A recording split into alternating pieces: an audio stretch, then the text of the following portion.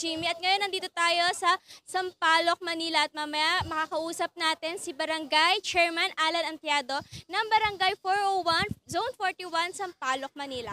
Tara, pasok tayo at kausapin natin si Barangay Chairman.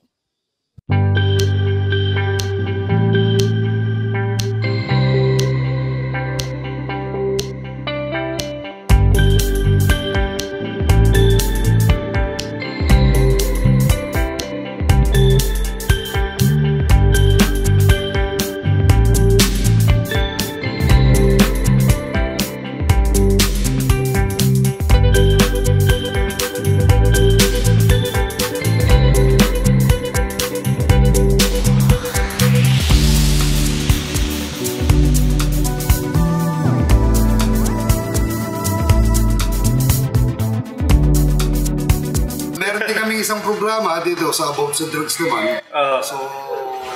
Kasi ang kapulisan po kasi natin ay magandang ginagawa. Every time po kasi lalo na paggabi kami nag-robing. Nakasama namin ang kapulisan. At the same time meron kami na mga biktima ng droga, yung mga na-open po kami namin. Nag-undergo sila sa amin ngayon ng CBRP o yung tinatawag ng Community-Based Rehabilitation program na dito po ginaganap sa aking labor center sa Tamas. Na 11 person po yun, napilit namin tinaayos yung buhay dahil nga nabiktima ng droga. Yun yung mga user. Pero huwag doon sa mga user na yan. Ibang usapan yan. Malalim yan. So, para ng kapulisan, sa pagtulungan din ng barangay ay napapaano na rin. How about naman sir yung iba niyo pang project, sports? Yung mga... yung sports kasi, ngayon kasi under kasi ng SK ko, pero sinusuportahan ko naman every December and March. So ngayon, ang barangay kasi ngayon ay nag-aano pa kami ng mga proyekto or budget dahil hindi pa approve.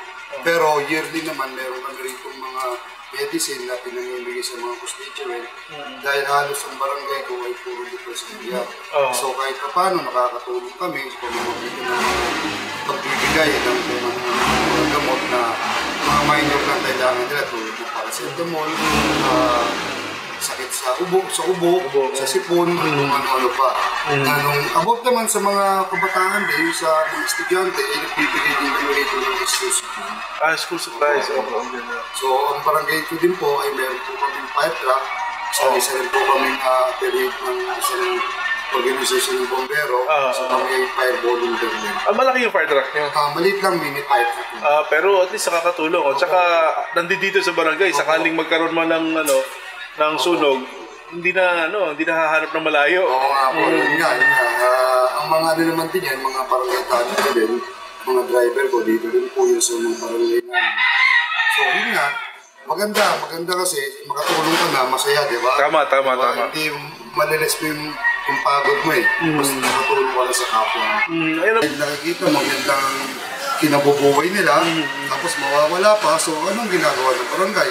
So, siyempre, unang-una, sumunod tayo sa batas.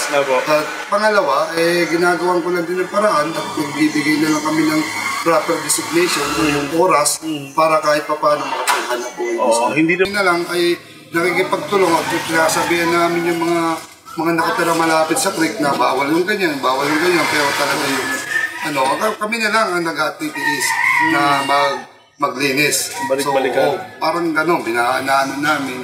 Tapos yung mga constituent ay sinasabihan din namin. Kung bawal talaga magtapon na kahit ano naman doon. Yung mga basura. Pero naayos naman. Yung nakita ko yung daming kayong cake. Galing saan yan?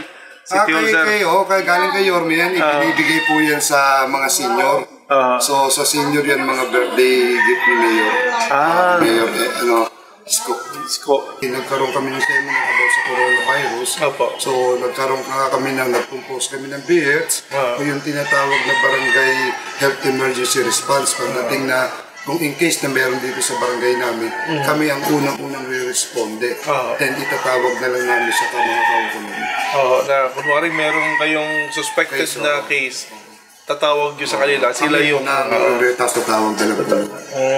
So, ang inyong panawagan sa mga kabarangay, mga barangay nyo dito sa Ayun Palawan. nga, siyempre, bilang isang punong barangay, ang gusto namin dito ay kaayusan, kalinisan, at yung kapayapaan. Yan lang naman po ang kaya ng isang chairman sa mga constituent namin.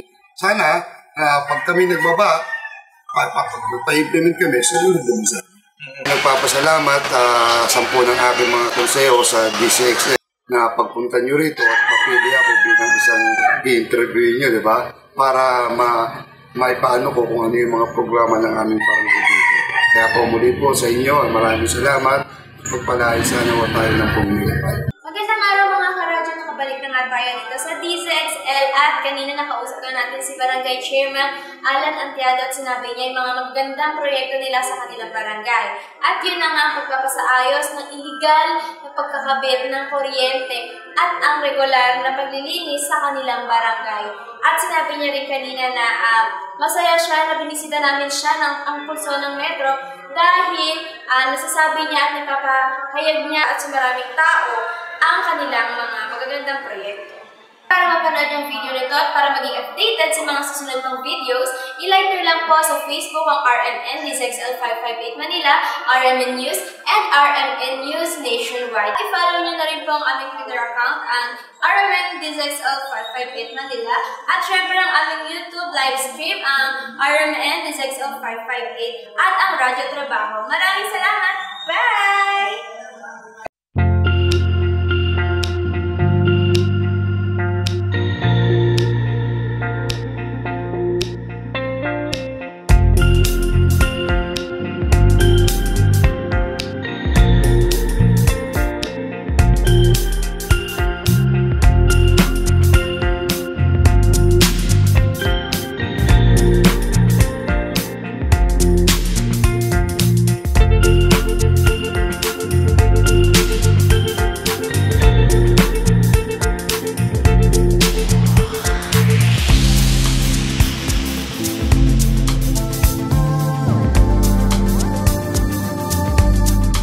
DZXL Pulso ng Metro.